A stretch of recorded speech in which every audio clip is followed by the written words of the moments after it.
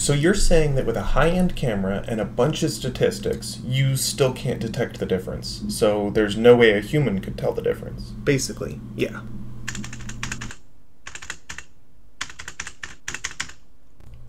Hello and welcome back to BlandManStudios, where I make creative stuff and talk about the technology behind it. Today we are continuing to answer the age-old question of can gaming in a virtual machine be just as fast as a native install? A couple weeks ago I made this video comparing frame rates between a native Windows 10 install and gaming the way I do it, in a Windows 10 VM running on a Linux host. A lot of you were really interested in those results and excited about the idea of testing latency too. So here we go. Okay, so in a general sense, latency is just the amount of time between a cause and an effect. So in gaming, this typically means the amount of time from when you press a button to when you see the resulting desired action on screen. This is super important because if there's a long lag between when you press something and you see the result, it will totally break immersion and you won't be able to compete with other gamers that have less lag or lower latency. So today we are testing exactly that.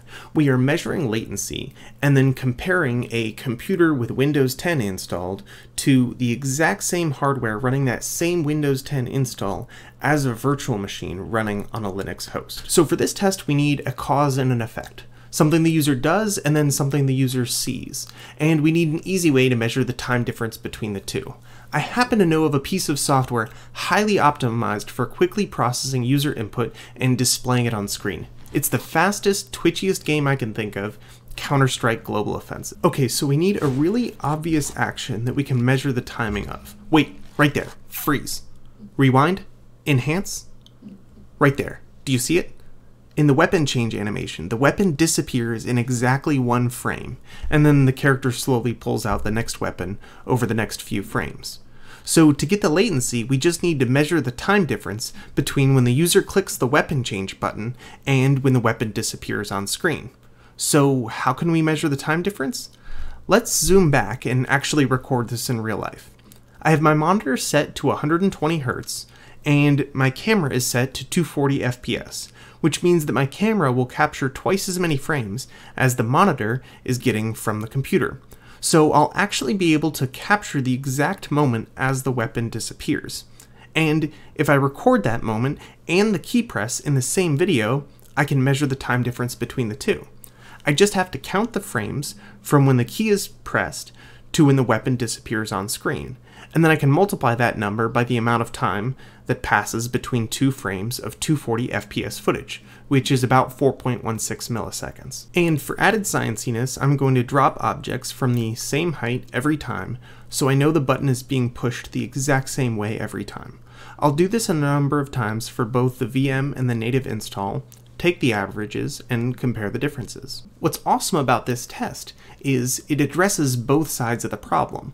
I addressed two flaws to the frame rate tests in the benchmarks video, and the first is that there is no measure of input lag and there's actually no user input at all. And the second is that even if the VM can render just as many frames per second, there's no way of telling if those frames are being shown with an output lag.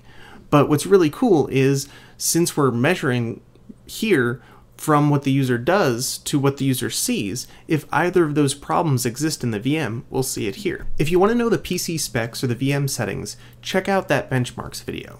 The only difference here is that today I'm using a PCI USB card to pass the mouse and keyboard into the VM. When I first ran these tests, I got really excited because the VM was on average 2.5 milliseconds slower. This was really exciting because it meant the difference was measurable, but to casual gamers like myself, you're really not giving up that much by playing in a VM. I ran the numbers through a statistical tool called a t-test, which suggested there was a 13% chance that there was actually no difference between the two, and the variation I was seeing was just due to the small sample size.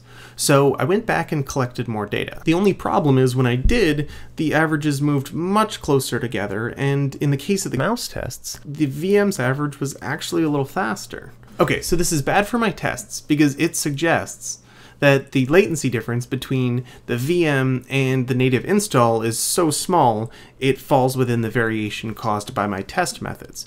But It's good for VFIO because of that exact reason. This makes me think that the input and output overhead together of VFIO is likely under a millisecond. So even with these results, I don't think I would recommend VFIO if you're trying to squeeze every last drop of theoretical performance out of your rig.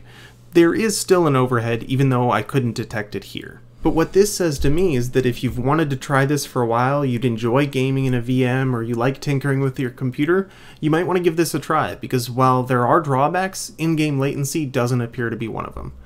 There are links in the description if you want to check out the raw data yourself. Thanks for watching, and don't forget to stay bland.